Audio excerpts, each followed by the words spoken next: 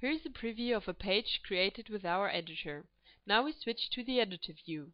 We want to add a new menu item. To do that, we add a new text field component. We resize it accordingly. Enter the desired text.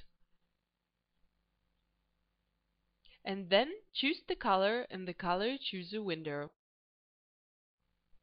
Next, we want to edit the on-up and on-down navigation. We edit the existing menu to navigate to the new menu item, and the new menu item to navigate back to the last item in the existing menu. All this is done by choosing the appropriate entries from the table. The destination names can be found out by hovering over the specific item. Now the navigation is almost set. The new page should open by clicking on OK on the new menu item. To do that, we set the on OK navigation to the new page.